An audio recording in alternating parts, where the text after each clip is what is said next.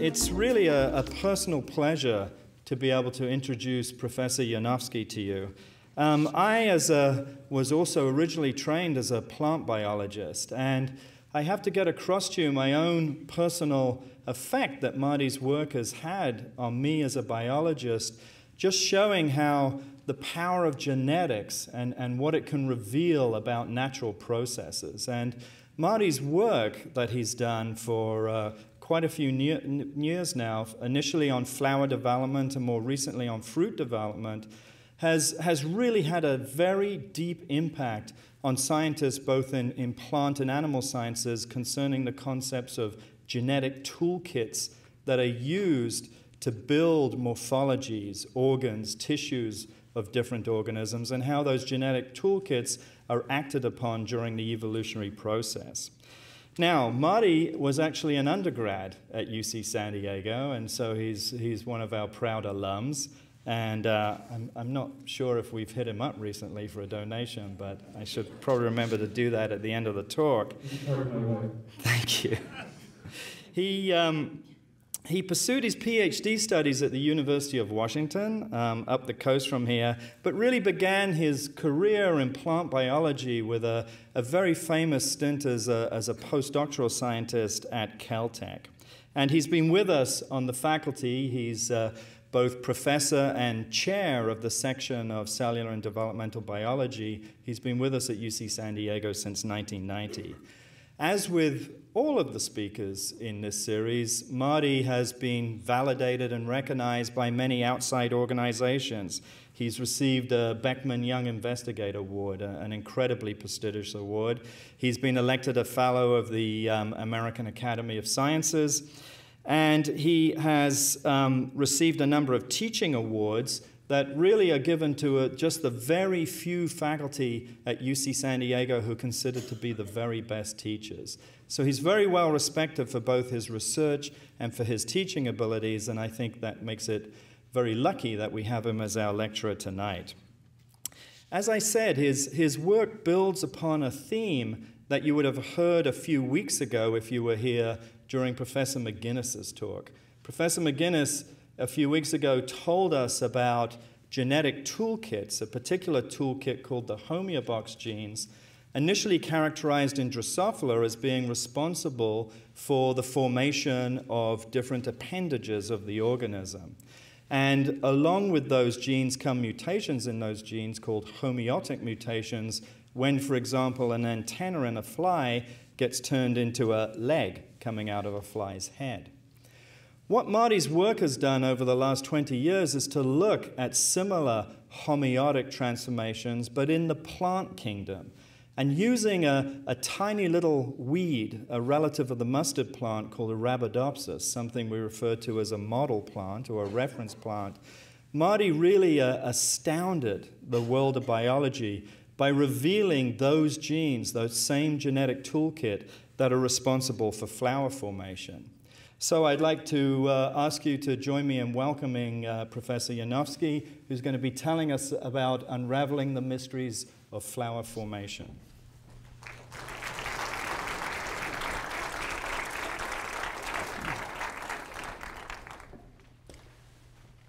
Well, Dave mentioned just a moment ago about the emergency exits on both sides, and this might be an excellent time to make use of those. I'd like to start by thanking Steve for that very nice and kind introduction and long introduction. I think I probably should have just given you the slides and let you give the talk for me. But I'd also like to thank all of you for coming out on this wonderful evening and hearing me talk about one of my favorite subjects, namely how flowers develop. And I should say at the outset that the studies on flower development are probably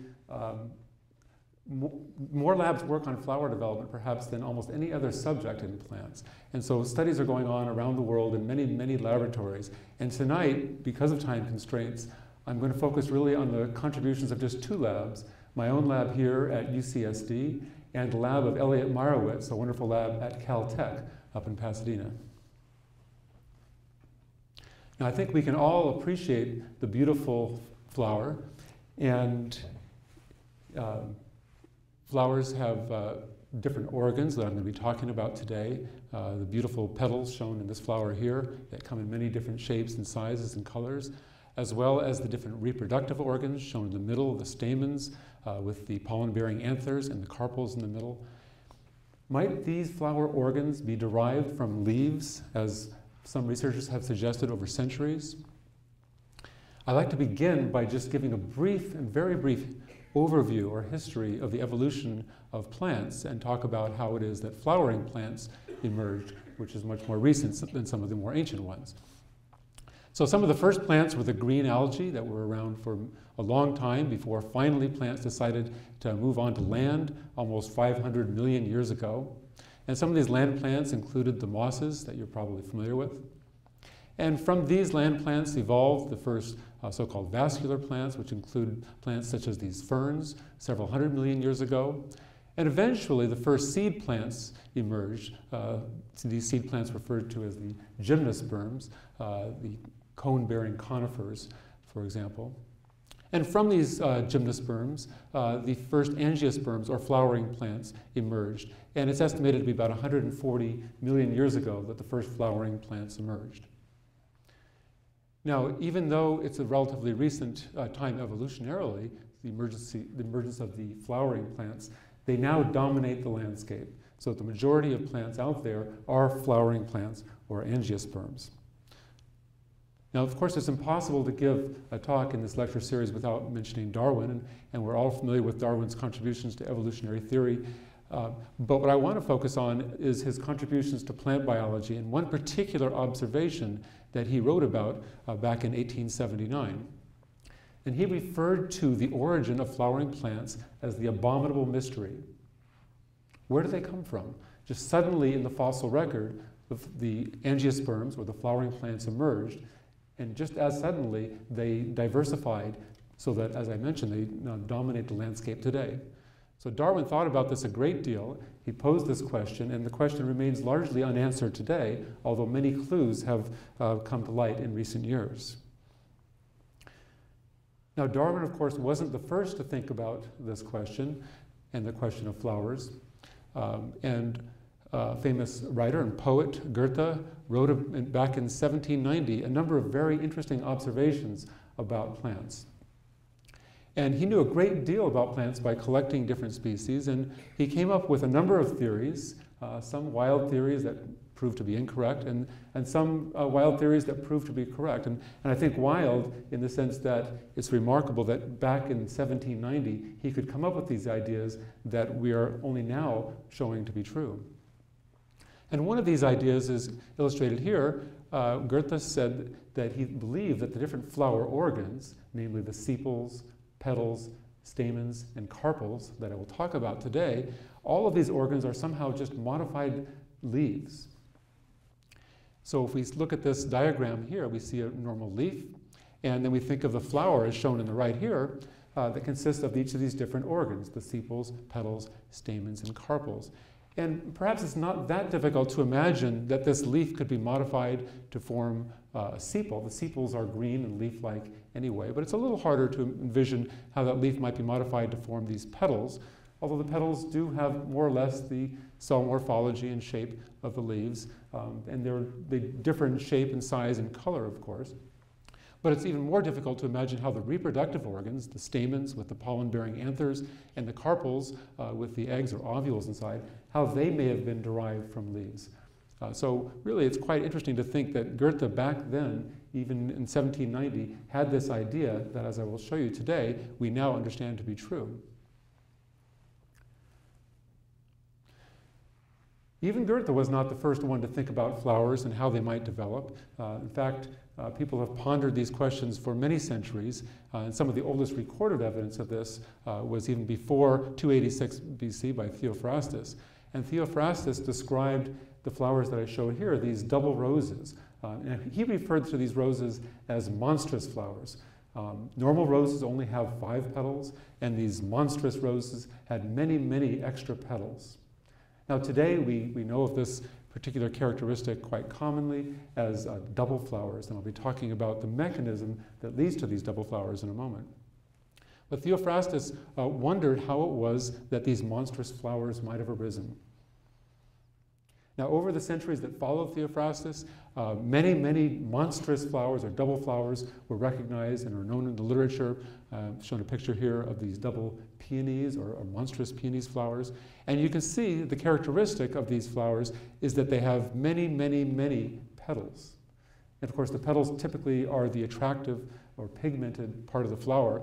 And so many people wanted to save these abnormalities. And you could probably also imagine that because these petals form at the expense of the reproductive organs, in other words, the stamens and carpels that normally form in a flower don't form in these double flowers. Because of that, these plants normally wouldn't be able to survive in nature. So botanists or people in the garden who discovered these would simply propagate these via cuttings. Now, what I'd like to do is just use this slide to introduce the subject of today, namely how it is that genes control the development of both plants and animals. And of course, today I'll be talking only about the plant, but I wanted to just use this slide to illustrate the fact that there are very similar underlying mechanisms involved. And for those of you who were here just a few weeks ago to hear Professor Bill McGinnis, you heard about the homeotic mutants and homeotic genes and how these genes pattern the animal organism. And in fact, that's a very important discovery, the homeotic mutants, and that work led to a number of observations that were recognized several years ago with the Nobel Prize. Obviously, very, very important work. Now, in the plant, there are similar homeotic mutants and correspondingly homeotic genes. And it's these genes that I'll be focusing on today, namely the genes that pattern the different organs of the flower. This is my favorite plant. And hopefully one thing you'll take home from today, if you haven't already learned about this, is this plant Arabidopsis. Arabidopsis is simply a plant in the mustard family. It's really a weed, as Steve mentioned. But it's closely related to plants you're familiar with. And in fact, I noticed driving along the Highway 5 on the way here, we passed along the hillsides with many of these yellow mustard flowers that are very closely related to Arabidopsis.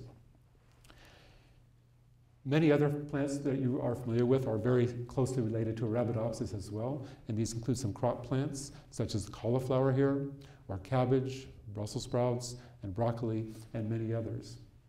And so one of the important things that I wanted to mention is that because Arabidopsis, shown here on the right, is so similar to these crop plants, in fact, the genes are virtually identical, what it means is that any discoveries that we make in this model plant, Arabidopsis, can very rapidly be assimilated or transferred into these crop plants.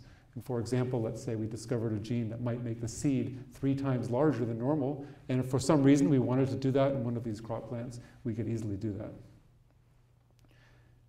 So I wanted to just say a few things about why it is that Arabidopsis is so important. And the main reason that it is so important is that it has been adopted as a model organism. Up until about 20 years ago, before plant biologists adopted Arabidopsis, botanists or plant biologists were working on their favorite plant. In fact, there were hundreds and hundreds of plants that people were working on, and it was hard to make the kind of progress that we've been able to make in the last 2 decades because Arabidopsis was selected as a model organism. Now, that's the same in animals, when animals adopted the fruit fly, or, for example, in prokaryotes with bacteria, when people used E. coli as a model organism. The advantage is you have laboratories all over the world developing the tools that you need that will allow for rapid discoveries to be made. So I think that's one of the great advantages of Arabidopsis is that many, many laboratories, in fact, nearly every laboratory working on plants around the world takes advantage of Arabidopsis. Even labs that work, for example, on corn or rice, they use Arabidopsis as a rapid gene discovery tool. They identify genes in Arabidopsis, and then they go into rice or corn or wheat or whatever their favorite plant might be. And in the agricultural biotechnology companies, similarly, they were exploiting Arabidopsis as a tool for gene discovery. Now, one of the reasons why it was adopted as a model plant is because it has a very short life cycle. We can go from one generation to the next, from seed to seed to seed, in about 6 weeks. And if we're working with another plant, such as corn, you can maybe get 2 or 3 generations a year, but things are a lot slower. And of course, if you're working with a model tree species that only flowers after 10 or 20 years, you can imagine how long it might take to go 10 or 20 generations. Another thing is that it occupies very, very little space. So in a laboratory, we can grow literally millions of Arabidopsis plants in a small room, and all we need is a small room with some lights. Whereas if you're working with most other plant species, you need large greenhouses or acres and acres of land. And one of the exciting features is that the genome sequence is known. The DNA sequence was determined, and that was the first plant species for which the genome sequence was determined back in the year 2000, not very long ago. And I have to say that the work to determine the genome sequence involved many laboratories, an international effort well over a decade. So it's a lot of work that led up to that only about 7 years ago. And now we can sequence the Arabidopsis genome overnight. So the technology is very rapidly advancing. I also want to mention the ease of genetic transformation, because this is another aspect that makes Arabidopsis amazingly potent for genetic studies and for what we call transgenic or genetic engineering studies. We can probably transform Arabidopsis or genetically engineer it, and I'll give you some examples in a few minutes, about 1,000 times easier or faster than any other plant. Probably about 10,000 times better than a plant like corn, for example. So it's a huge asset, because anytime you isolate a gene and you want to study it, you want to manipulate it in the test tube, and then you want to put that gene back in and see what happens. Well, that's really easy in Arabidopsis, and it's very difficult in almost all other plant species. It's doable in many plant species, but it's really easy in Arabidopsis. All right, that's my sales pitch for Arabidopsis. Anybody buying? What I'd like to do is just use this one slide, because I know not everybody here is a geneticist, and just mention something about the power of genetics and how it is that geneticists use mutants to infer gene function. So as I'll be telling you in just a few minutes, flowers come from stem cells. So I'll show you some slides in just a minute, but there's a group of stem cells at the top of the plant that gives rise to a flower. And normally that happens, and we have a gene here just labeled gene X. I'm just giving an arbitrary name that's necessary for that to happen. Basically, the stem cells are instructed to form flowers by gene X. Now, if we mutate gene X, if we remove its activity by mutation, this is what happens. Okay? Instead of a single flower, we get a massive proliferation of these stem cells. Okay? Just by removing one gene, for example. So this tells us that because when we mutate this gene, we don't get flowers, that tells us that this gene X is necessary for flowers to form. Okay, so it's a very simple thing. We infer function by finding out what happens when that gene is missing. Now, Arabidopsis has about 30,000 different genes. And so we really essentially have to look at them one at a time, knocking them out, mutating them one at a time. There are very sophisticated ways of doing this, to identify all of the genes that are involved in a particular process, for example, in flower development. And then once we have those mutants, then we can really understand how those genes contribute to flower formation. In this case, gene X is a gene that was identified a number of years ago. It's a gene called cauliflower. And perhaps that's not surprising, because what happens is when you mutate gene X, a cauliflower-like structure forms. In fact, the structure is morphologically identical to the dinner table cauliflower that occurs in a very closely related species. In fact, it was shown that a mutation in that dinner table cauliflower gene is responsible for that cauliflower phenotype. In other words, the cauliflower that you know and love and eat, or some of us know and love, has a mutation in the very same gene that is mutated in Arabidopsis. So you might think about that next time you're munching on some cauliflower, that you're really munching on some mutant stem cells. Nonetheless, we can use this power of genetics to infer gene function, and so a number of laboratories set out a couple of decades ago to identify the major genes that pattern the flower. So this is a picture, in fact, from my own yard. It's a camellia, and it's a monstrous flower. It looks scary, doesn't it? It's a monstrous flower because it has that double flower characteristic, and what it really has is the endless, beautiful reiteration of petals. And it forms so many petals in part because the reproductive organs are missing, and each one of the reproductive organs has been converted into a petal instead of the stamen or carpel that would normally form.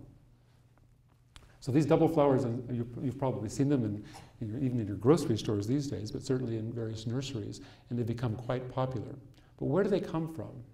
And is it possible that we can use the power of genetics in Arabidopsis to understand how these double flowers arose and answer some of the questions that people like Theophrastus and Goethe and Darwin hypothesized about many centuries ago? So I want to introduce the beautiful Arabidopsis flower. It's beautiful to me. And it has 4 different organ types that you'll become familiar with this evening. On the outside are the green leaf-like organs. There are 4 of them, and they're called sepals.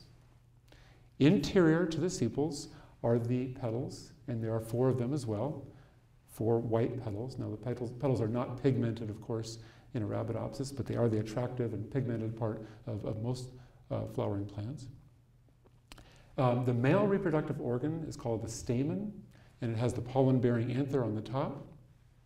And then in the center of every flower are the carpels. In Arabidopsis, there are actually 2 of them that are fused along their entire length, so the eggs or the ovules are contained inside.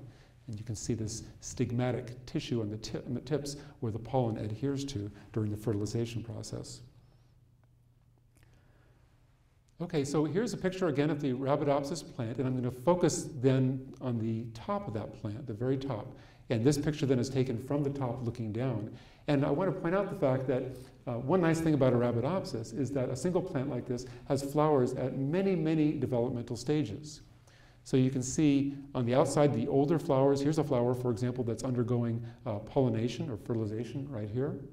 And once fertilization occurs of the ovules inside, a fruit grows out. And of course, the fruit is the product of the flower. But if you look inside, you see the younger and progressively younger and younger flowers that are arising at the shoot tip. And it's really at the tip of the plant where all the action is. So I want to zoom in on that shoot tip a little bit, and zoom in a little closer, and even a little bit closer here, because I want to show you what's happening at the tip, because that really is the secret to these early events in flower development. And we can use a scanning electron microscope to really get a detailed view. And so I want to show you that here. And again, what you're really looking at in this detailed electron micrograph is the tip of the growing plant. So we'll just zero in on that here, and I want to point with this asterisk to the growing tip of the Arabidopsis plant. And this growing tip has a very small number of cells that are called stem cells that give rise to all of the above ground parts of the plant. In fact, there's a fascinating story about the genes that control the formation and maintenance of that growing tip, and I don't have time to talk about that today. Now, as the cells in this, as these stem cells divide, they give rise to flower primordia, as we call them, these bulges of cells that will later grow into flowers. And they keep doing that about every 12 hours in Arabidopsis, depending on the growth conditions. And you can see as you work your way further and further down the plant, we see slightly older and older and older flowers. And this just continues to happen throughout the life of the Arabidopsis plant. And so here, this number 1 here is the very youngest flower. It's hard to call that a flower, right? It's just a group of cells that is being pushed away from the stem cells here in the center. And though that tip grows a little bigger and bigger and even larger in this number 4 flower here. That's only a couple of days old, really, from when it was first born.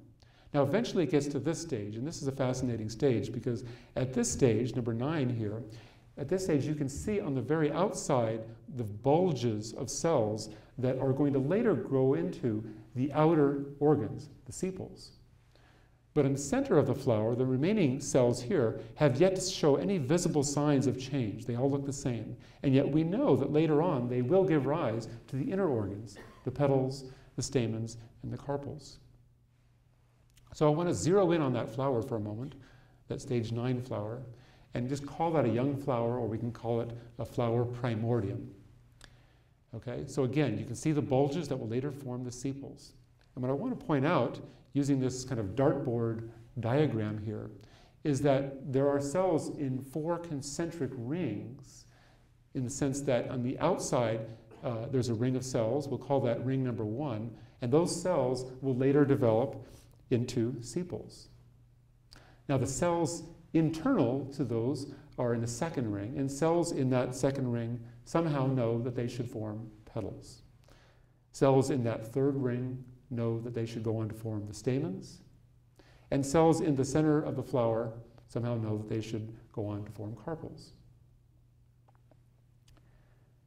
So I just want to pose this question: how is it that the cells in the center of the flower know that they should form carpels? How do they know? How do the cells on the outside of the flower in that first ring, how do they know that they should go on to form sepals? And one thing I can tell you is that even at this early stage, before they've begun to form those different types of organs, they already know what they're going to be. And the way they know that is by the action of these homeotic genes. These homeotic genes are already getting turned on in different rings of the flower primordium, and they're instructing those cells whether they should develop into the sepals, petals, stamens, and carpels. How do we know that? Well, we know that through genetics. We know that by the characterization of mutants.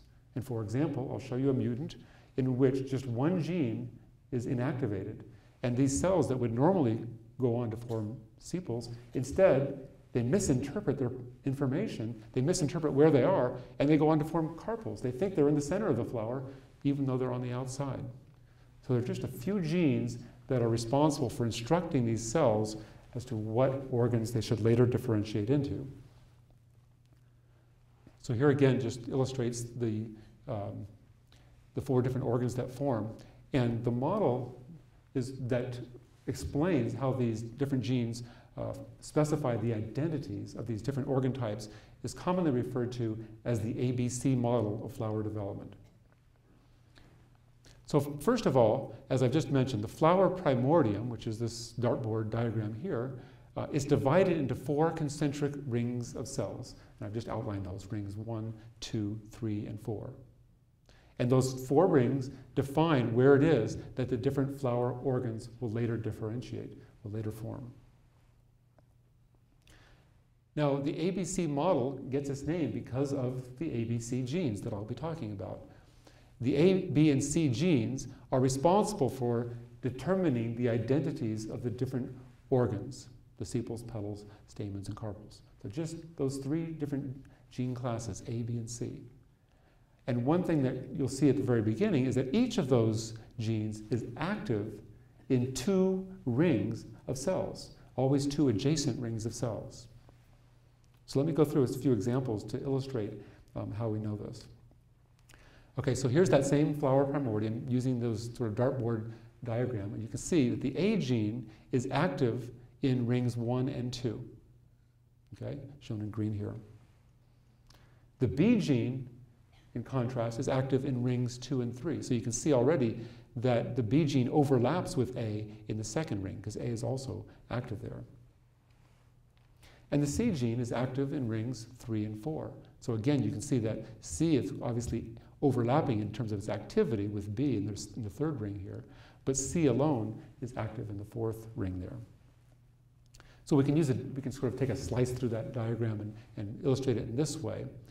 Again, with A being active in rings 1 and 2, the C gene being active in rings 3 and 4 in the center of the flower, and then overlapping with A, we have B in the second ring and B in the third ring. Okay? So according to this ABC model, the model suggests that any cells that have only the A activity present, they somehow know that they should go on to form sepals. Any cells that have both the A and the B activity present, they are getting information that tells them go on and form petals. Any cells that have the activity of both the B and the C genes know that they should go on to form stamens. And cells in the center of the flower are getting information only from the C gene, and so somehow they know that they should go on to form carpels. Okay? So it's a relatively simple model, And it was based initially on genetic studies, in other words, the characterization of the A, B, and C mutants.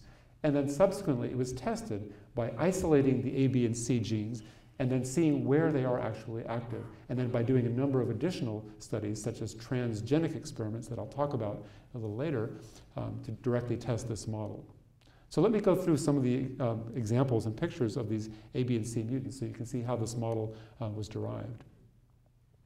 So first of all, again, just to summarize the ABC model, A specifies sepals, A plus B petals, B plus C stamens, C carpels.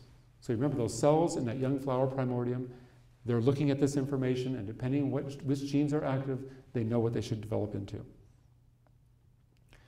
Now, when the genes were actually isolated and tests were done to see where they are actually active, it verified the genetic studies. And this is just a diagram to show what the molecular studies showed. The A gene is indeed active in rings 1 and 2. The B gene is active in rings 2 and 3. And the C gene is active in rings 3 and 4. So the genetic data had predicted this, and then the molecular data, when people actually isolated the genes and did the detailed and complex studies to look at the expression pattern, as we call it, looking where the genes are active, it verified the genetic data. It was consistent with the genetic data. Okay, so I want to come back to this ABC model for a minute, because there's one aspect that is rather confusing perhaps at first, but hopefully will make sense afterwards. And that is illustrated by these bars between the A and the C. What do I mean? What does this mean? And it turns out that the A and C activities really are antagonistic in a way. In other words, the C gene here, it doesn't want A to come into the third and fourth rings there. And similarly, A, which is present over here, it doesn't want C to come into the first and second rings. So they're kind of like fighting it out with each other. So if I used a diagram to show exactly what I mean by that, again, when the molecular studies were done, it was shown that A, shown in green here, is active in rings 1 and 2, and C is active in rings 3 and 4. So they don't overlap whatsoever.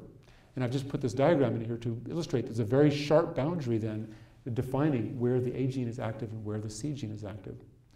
And these bars here indicate this mutual sort of antagonism that they share with one another.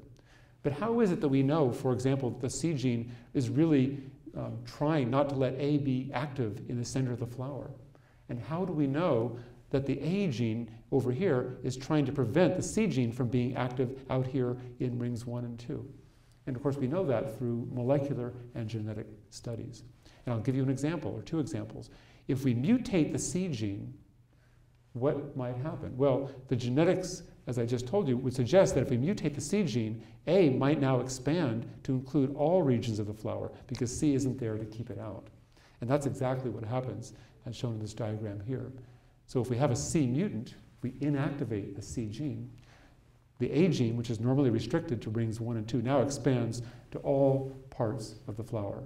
So it is indeed the case that the C gene, one of its functions is to prevent A from being active in the center of the flower. Now conversely, in A mutants, the C gene, which is normally active only in the center of the flower, now it expands throughout the flower to include rings 1 and 2, where normally the C gene is normally not active. Okay, so I hope this is clear. So the A and C genes are mutually antagonistic, and this will be important in a minute when I show the mutant phenotypes, as we call them, or characteristics. So I want to remind you first of the normal Arabidopsis flower with the 4 sepals, the 4 petals, the 6 stamens, the male part of the flower, and then the 2 fused carpels with the stigmatic papillae here on the tips. That's the female organ. So let's take a look first at what happens in an A mutant. Here's the normal flower shown on the left, and here's a diagram of what the genetic model predicts would happen in an A mutant.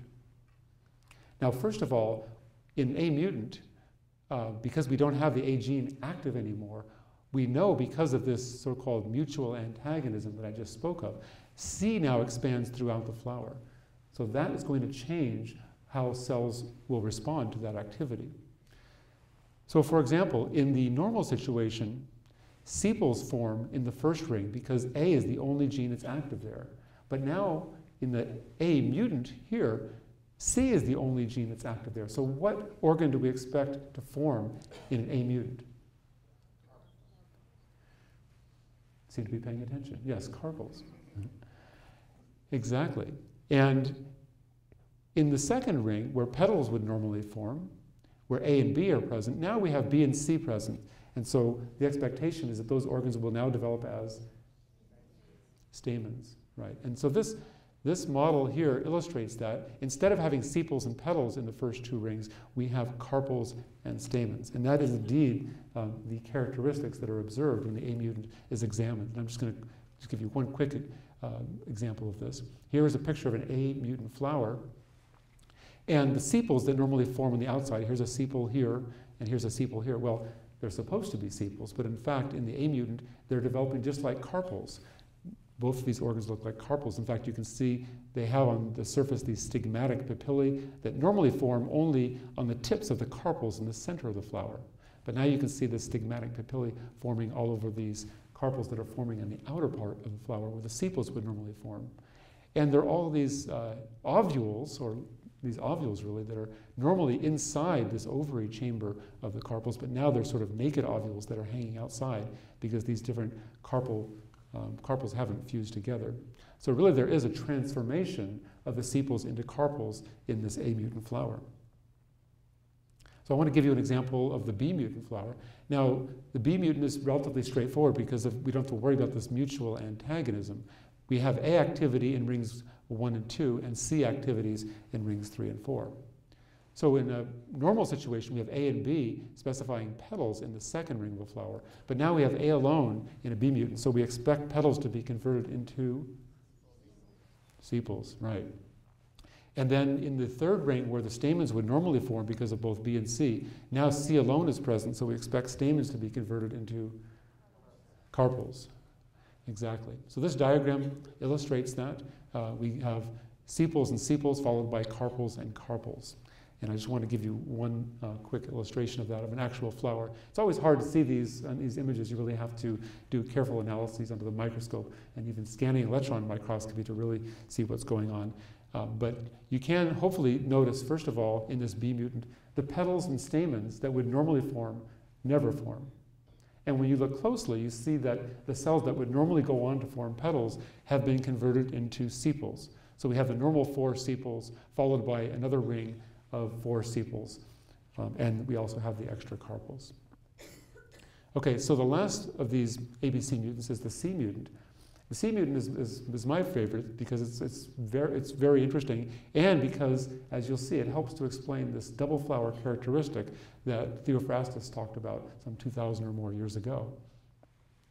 So first of all, just reminding you, the C gene, one of the things that it does is prevent A from being active in the center of the flower. So this model illustrates the fact that in a C mutant, we expect A to be active everywhere. In fact, it is. And so we can predict in a C mutant, at least the model would predict, that the stamens, which are normally specified by B and C activity in the third ring, would instead, because of A and B being active in the C mutant, we would expect which organs to form there? Petals, right? A and B specifies petals, and that is what happens. Now, in the very center of the flower, carpels form because C alone is active there. And therefore, in the center of the flower, we have only A present. So what do we expect to see? Sepals. That would be the sort of normal expectation of sort of a simple genetic model. But it turns out that the C function is a little bit more complicated than that. And that's illustrated on this diagram here. This double flower characteristic that I mentioned is explained by the C gene and the C mutant. So what we see in the C mutant is this characteristic flower within a flower within a flower. In fact, this will continue to go on and on and on. So the C gene is particularly interesting because it's doing a lot of things. First of all, the C gene is necessary for stamens and carpels to form because stamens and carpels never form in a C mutant. So that's one of the things that C does. It's important for stamen and carpel development. Another thing the C gene does, as I've already talked about, is that it sort of antagonizes the A gene. So it prevents A from expanding into the center of the flower, as we see here in the C mutant. So that's the second thing that the C gene does. And the third thing, and a very interesting thing that it does, is it tells the flowers normally to stop after producing the sepals, petals, stamens, and carpels. In other words, after producing the correct number of organs, it says stop. Well, when we don't have the C gene present, it doesn't stop. The cells in the center continue to elaborate new flower organs over and over and over again. So the C gene is particularly interesting because it has these sort of multiple functions. So here's an example of the C mutant flower, or the monstrous Arabidopsis flower. First of all, it has the normal 4 sepals and the normal 4 petals, but here, as the arrow points to, the 6 stamens that would normally form have been converted into 6 perfectly normal appearing petals. And in the center of the flower, where the carpels would normally form, those carpels have been replaced by a new flower, which has the 4 sepals, followed by the 4 plus 6, or 10 petals. And this would go on and on and on if we looked at an older flower. Okay, so now you've learned your ABCs, and now I want to put you to the test to see how well you've been listening. Let's test the genetic model by making double mutes, and that's exactly what was done in Elliot Meyerowitz's lab once the model was first derived. What happens in the BC double mutant? We're inactivating 2 genes instead of just 1, but again, once you know your ABCs, it's very easy to predict what the characteristic flower will be. Here again, we see the normal flower. We mutate the B and C genes, and the model suggests that A is going to be active everywhere. Everywhere, of course, because C doesn't limit A, so A is active everywhere. And the other thing that we've just kind of learned is because we don't have C, we expect to have this flower within a flower, or double flower characteristic. So what organs do we expect to see? Sepals. So the prediction, exactly, is that we have essentially an endless reiteration of sepals, a pretty cool looking flower. And that's exactly what happens. This is a pretty dramatic finding, isn't it? And I think that one thing I wanted to point out is that the mutations in each of these genes is just one little bit of information. There are 115 million little bits of information that make up the Arabidopsis genome, and there's one mistake in the B gene and one mistake in the C gene out of those 115 million, and this very dramatic alteration occurs. Okay, so the model was pretty good at predicting the BC mutant. What about the ABC triple mutant? The model's not so good at predicting that, because you can't really look to the normal situation and say, well, what happens if we don't have any of these ABC genes? Any guesses? No flowers? Well, yeah. Well, Goethe had an idea about what might happen if we didn't have the ABC genes, and he was around a couple hundred years ago. This is what happens. Obviously, the absence of the C gene gives the flower within a flower characteristic, but it turns out the absence of A, B, and C, all the flower organs develop as leaves. And so here's a picture of that triple mutant. Again, 3 genes are mutated, and all of a sudden, we have essentially an answer to the question that Goethe speculated about way back in 1790.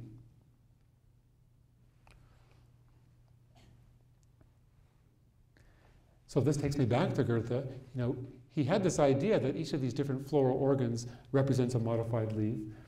You know, how he thought about that, you can read about it. It's very interesting, different theories that he had at the time.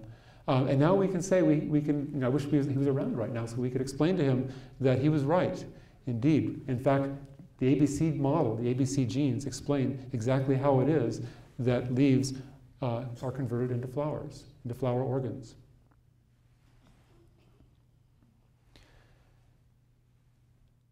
So again, all flower organs are converted into leaves in the ABC triple mutant.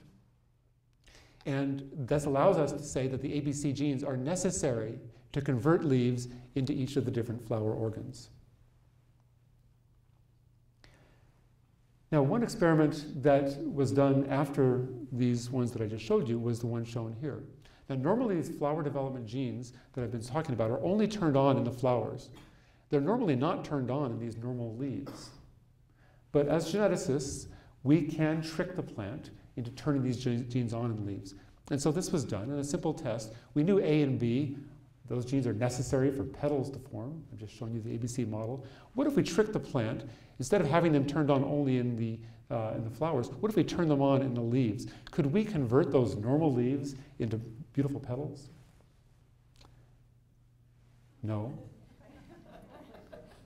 It's a simple test of a model, and that's what we do. And all that's told us is that, well, we knew the A and B were necessary to make petals, but we didn't know that they were sufficient. In other words, we must be missing something.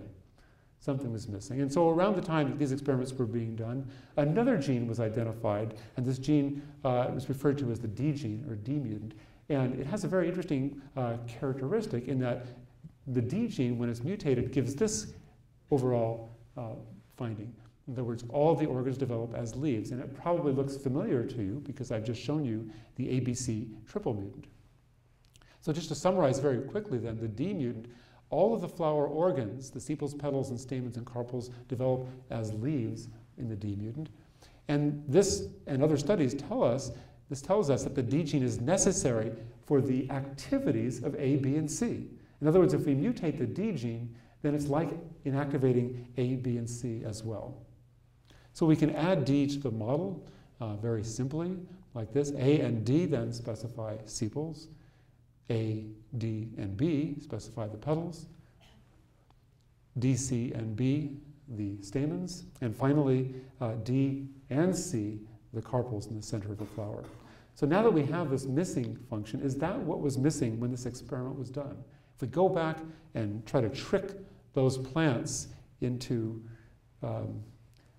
converting leaves into petals, would it work if we trick the plants to have the A, B, and D genes active? And the answer turned out to be yes. And this is a very young Arabidopsis plant. It's only a few days old. And it starts to grow and produce organs that would normally be leaves, but each one and every one of those leaves turns into a beautiful petal. So now we know we have what we were missing. So we can sort of revise that model, call it the ABCD model. A and D, sepals, ABD, petals, BCD, stamens, and C and D specifying carpels. Okay, I just want to give you a couple of examples before I end about some of the interesting things that we can do, additional things that we can do when we have these genes in hand. So what would happen if we were to activate the B gene in all 4 rings of the flower? So the B is normally active in rings 2 and 3. So here's just a diagram of a model to help you sort of think this through. If we had the B gene active in all 4 rings of the flower, we can sort of predict what might happen, and it's shown here. In other words, the sepals, because of A and D, would now be converted into petals because of A, B, and D, for example. So we expect this kind of a flower with petals and stamens instead of the normal flower. So we can make these plants. They're very easy to do. And that's what results exactly as the model predicted. Instead of sepals on the outside, there are 4 perfectly normal appearing petals. And instead of carpels in the middle, the 2 carpels are converted into stamens. Another example, what happens if we activate the C gene in all 4 rings of the flower? The model predicts this again very easily. Now we have all 3 activity, we have the B, C, and D active in all 3 rings of the flower. Now, because we're activating C everywhere, of course, that's going to turn the A gene off, and that's why A is not listed over here. So when you have B, C, and D, just like you have in a normal flower, B, C, and D specifies stamens, and so we expect to get a rather ugly-looking flower, such as this one here, in which all of the organs develop as stamens. So we can trick the plant into producing flowers that have nothing but stamens as their organs. Now, the last example that I want to give you tonight is this one. What happens if we activate the A and the B genes throughout the flower? Now, we know if we activate A throughout the flower, it's going to turn off C. So the model shown on the right here indicates that we will have A and B and D throughout the flower. A, B, and D specify petals, right, as illustrated here. We expect the overall characteristic to be a flower that consists of nothing but petals, and because the C gene has been turned off by A, we expect to have the flower within a flower characteristic. So this is a picture of a truly beautiful Arabidopsis flower. It's very tiny, but it has this monstrous flower similar to the flowers described by Theophrastus and throughout the ages consisting of nothing but beautiful, endless reiterations of petals.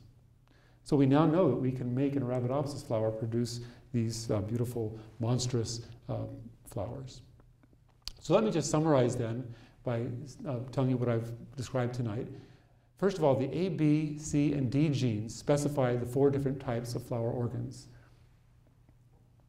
The A, B, C, D genes are also sufficient to convert leaves into each of the different flower organs. And I gave you the example of converted leaves into petals.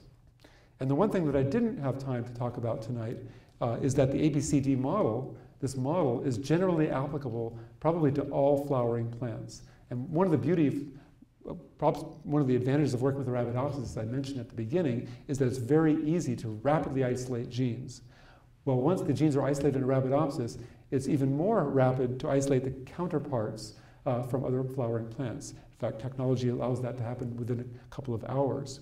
So now people have isolated the Arabidopsis equivalents of ABCD from rice and corn and petunia and tomato and probably hundreds of different plant species. And so we know that those same genes, these ABCD genes, are present probably in all flowering plants and doing pretty much the same thing in all flowering plants. So that's one of the kind of take-home lessons, is that these genes play a critical role in patterning all flowers. So that brings us back to where I started with these monstrous flowers. We can now probably take any flowering plant that you might be interested in, and by manipulating the activities to just a couple of genes, we can make them look like this, have endless reiterations of petals. And if you want to make wilder looking flowers, we can pretty much put any organ in any place. So again, what I'd like to do is just acknowledge the many people in my own laboratory at UCSD that contributed to the flower development work that I talked about tonight, and particularly want to acknowledge Elliot Marowitz and the members of his laboratory that have contributed over the years. In fact, that's where I did my postdoctoral training some 20 years ago. Thank you very much.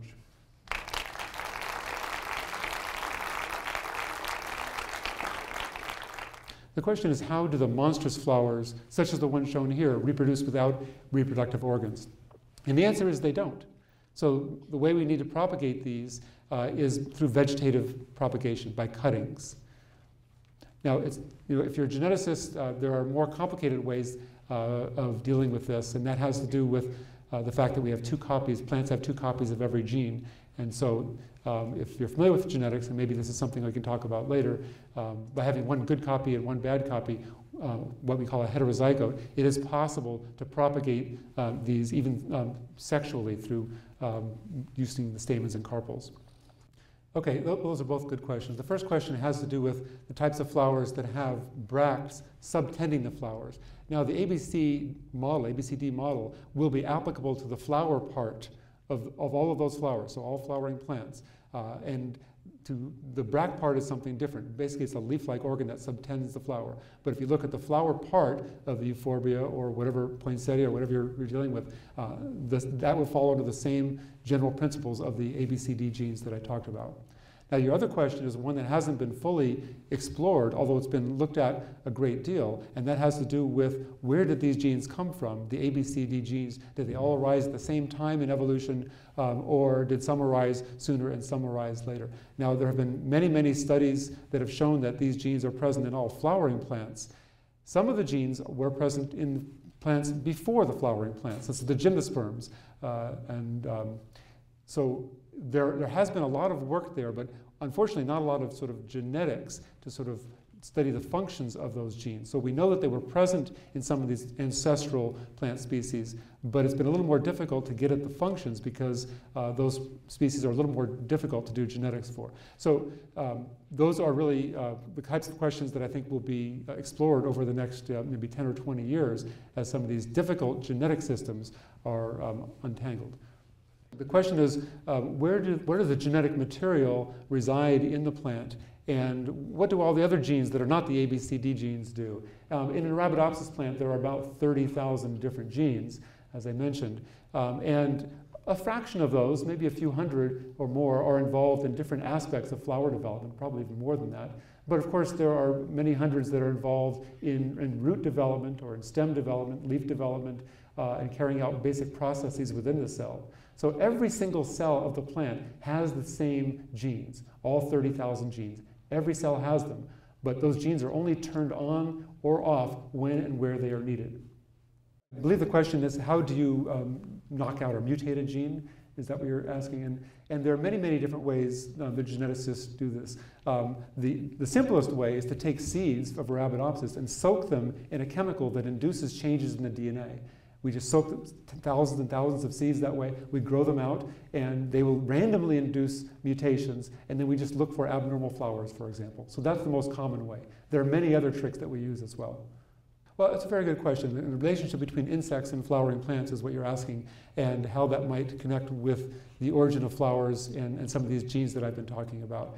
And the truth is, we don't really have a good handle on that yet, although clearly flowers evolved these beautiful petals, for example, and other structures to attract insect pollinators. So there's a lot of interest in studying the relationship between plants and animals, and a lot of research ongoing, but no real detailed connections really between those insect pollinators and sort of the evolution of these different genes has yet been done. So a lot of interesting work yet to be done. The question is, what normally prevents the B gene from being active in the other rings? In other words, why is it restricted to rings 2 and 3?